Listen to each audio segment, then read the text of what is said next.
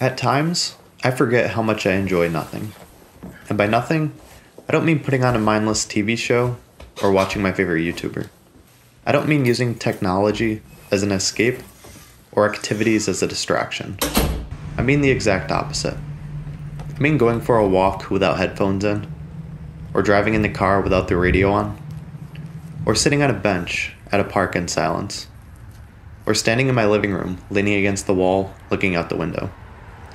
I mean excluding myself from all external stimuli to pay attention to the thoughts running through my head, to spend time examining the feelings I'm having and stories I'm telling myself, to enjoy the slow rush of peacefulness that floods over my mind. It's weird to explain, but in these moments, there's this calmness I experience that I can only describe as serenity.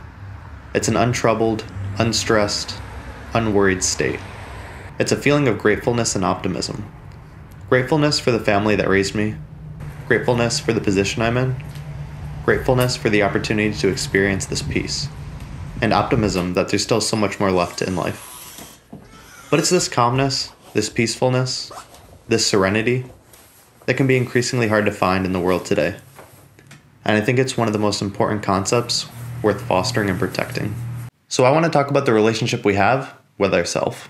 No matter who comes and goes throughout life, what jobs we have or lose throughout our career, and what feelings and experiences we have throughout time, there's really only one person who's there through it all. One person who truly shapes our perspective, who determines our mood, who guides our attitude, and really determines our overall happiness. And that's ourself. We will always have ourself throughout life. And the relationship we have with ourself is the most important relationship. If you were to sit alone in a room for 5 minutes, what runs through your head? What about after 10 minutes? How busy are your thoughts? How much are you comparing yourself to others? How much are you judging yourself? What about after 30 minutes? Are you enjoying this time? Do you like your inner dialogue? How would you describe the story in your head? In Ryan Holiday's book Stillness, he writes, "We limit our inputs and turn down the volume so that we can access a deeper awareness of what's going on around us. In shutting up, we can finally hear what the world has been trying to tell us or what we've been trying to tell ourselves." If we provide ourselves with the opportunity to perform self-observation, then we can become more self-aware. We can gain a deeper understanding of ourselves.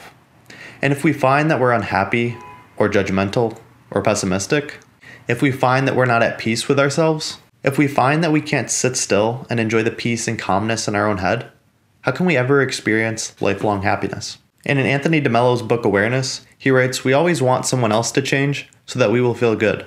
But has it ever struck you that even if your wife changes or your husband changes, what does that do to you?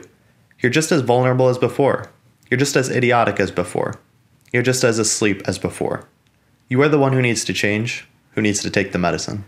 Now, I'm not a psychologist or a Buddhist or a professional with any expert knowledge, so really I have no clue what I'm talking about, but I thought I would share some of the methods I've found helpful for providing myself with space to think, some methods I've found helpful in becoming more self-aware, and some methods I've found helpful in gaining a more positive and optimistic and calm mindset. So let's start with minimalism. Minimalism has played a key role in my life simply by providing me with more time. By limiting my physical possessions, there's just less things that can break, there's less things that need to be fixed, there's less things that need to be cleaned, there's less things to just worry and stress about. And all of that just provides me with more time throughout the day. And by limiting my digital consumption or screen time, there's just less interruptions. There's less time wasted on social media, and there's less time spent on TV shows or Netflix. And all of that leads to more time too. And by limiting my daily decisions, my time spent is just more productive. I'm not trying to figure out what I want for breakfast every day, or what I'm going to wear to work every day, or what kind of workout I want to perform every day. By predetermining most of my daily habits, my time spent is just a lot more productive, and that creates a lot more time too.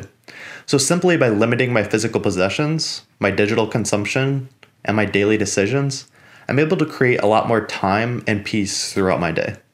And I should add that minimalism has helped me reevaluate my value system too.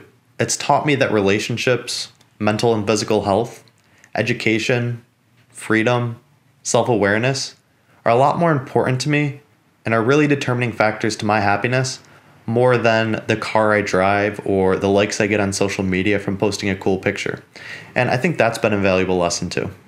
Meditation. I found meditation to be helpful too, but not in the stereotypical fashion. I don't sit on the floor with my legs crossed, hands cupped, gazing off into the horizon at the sunset, waiting for spirituality to rush over my soul and enlighten me.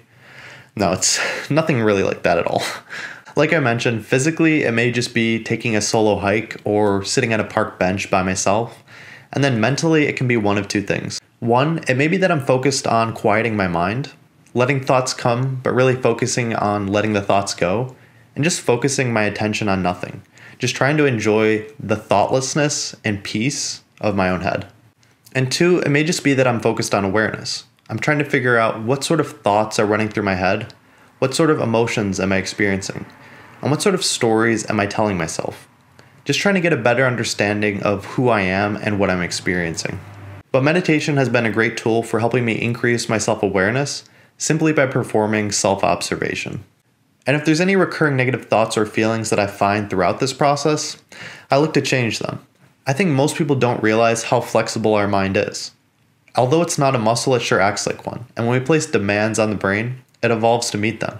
And so I think it's entirely possible to start liking things that we previously didn't like, to start seeing the positive in things that we always saw the negative in before, and to really start shaping our thoughts into however we feel serves us best. And so here are a few of the things I've done to help out with this process. 1. Practicing gratitude. Write down 3 things each day that you're grateful for. There's a lot to be grateful for that we commonly overlook and don't appreciate. So for example, at work, if a lot of issues come up all at once, I can easily be stressed out, but at the same time, I can be grateful for the job I have and that people are coming to me to help solve their issues. So in this example, I've found ways to enjoy things that would have stressed me out previously. 2. Performing visualization. Visualize whatever it is that you want and start to think about what it would be like if you had it and if it's even worth desiring. For example, if I find myself desiring a luxury house, then I start picturing exactly what it's like if I had it. And so what I start to realize is that I'd probably be sitting on the same couch with the same laptop, writing a very similar blog post. And this starts to help me realize that these desires we have usually come from external conditioning and not from our internal needs for happiness. 3. Stop complaining. Try to go an entire day without complaining. Don't complain about the traffic or the weather or the news or your boss. Just try going an entire day without complaining about anything. In doing this, it's helped me realize how much we blame our suffering on other people or on situations that we just don't have a lot of control over. And if we don't have control over a situation, in most cases, it's not even worth worrying about. And if we do have control over the situation, it's much more effective to figure out how to resolve the issue than to just sit there and complain about it. So here are my final thoughts. I'm not sure this video flowed nicely from start to finish with actionable steps along the way to accomplish what I'm talking about in regards to creating a peaceful and positive mindset, but I'm not sure there is a step-by-step guide to accomplish exactly what I'm talking about. I think everyone is so uniquely different in their thoughts and their beliefs and their attitudes that there's not one process or one method that's going to work for every person. And so I hope you found it helpful to see some of the things that have worked for me. It's been using minimalism to reclaim my time and reevaluate my value system. It's been using meditation to quiet my mind and gain a better understanding of myself. And it's been using tools like visualization or gratitude or no complaint challenges to retrain my perspective. And all of this has allowed me to create a better relationship with myself. A relationship that's both healthy and happy. And so I challenge you to close your device once this video finishes and take a few minutes to evaluate your thoughts. What's the story in your head? Thanks for watching to the end of the video. If you like this video, please let me know by enabling the like button. If you have any questions, drop them in the comments below. And if you want to see more videos like this, please subscribe to my YouTube channel. Lastly, if you're looking to take the next step in your journey to health and happiness, check out My Health Sciences Plus. My Health Sciences Plus has all the exercises, exercise plans, recipes, and meal plans that I've used to get and stay in the best shape of my life. Thanks again for watching, and I look forward to seeing you guys next week.